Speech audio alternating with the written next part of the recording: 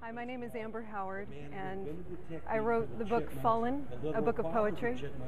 And this was written over the better part of last year. It was a very difficult year for me, so did a lot of writing during that time.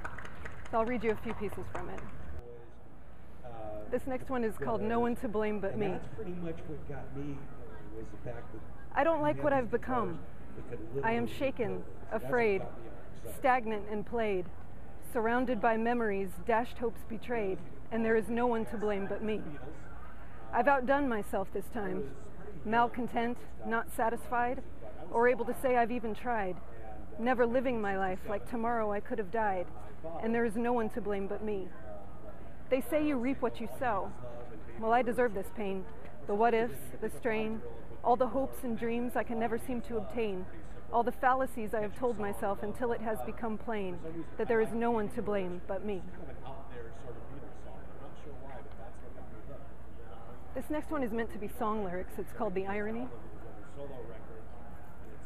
Someday you'll hear those words you've waited for, but they won't be coming from me. You've said you're sorry time and time again, till every word has lost its meaning. But I know you'll be fine, and soon this will be nothing, because that is how you operate. No one gets through, so nothing settles in. Nothing can penetrate. Just be on your way. There is nothing left for you here. Nothing but pain and misery, my dear, because you give what you get. Happy to show you that without regret. Now it looks as if you've fallen into the trap you had set. The irony isn't lost on me, it's clear. Why do you persist if you know there's nothing gained, enjoying the thrill of the game? You try to pursue every way that you can, but reality holds the cards of late. So how do you like that? A flick of the switch, the shoe's now on the other foot. The angles are clear, never more sure of my fate, and never more sure about you. With promise after promise, lie after lie, my hand on the door, not even a goodbye, a shove to the floor, all or nothing more, a day that you should be thankful for, no tears, just a laugh and a sigh.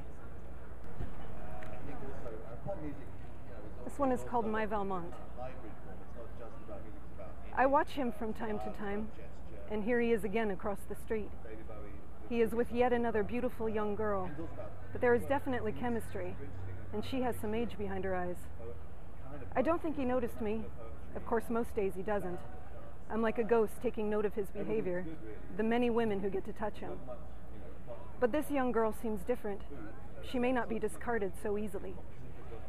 He seems in some kind of emotional pain. I guess I should be happy about that, but I'm not. I have the hardest time making decisions. Maybe I should interrupt, but my presence is useless. He is kissing her passionately now, and I feel like I'm dying inside. I know I shouldn't watch, but I can't turn away. I wish I were her right now, but I'm not. So I do what I do best. I fade away. Until next time.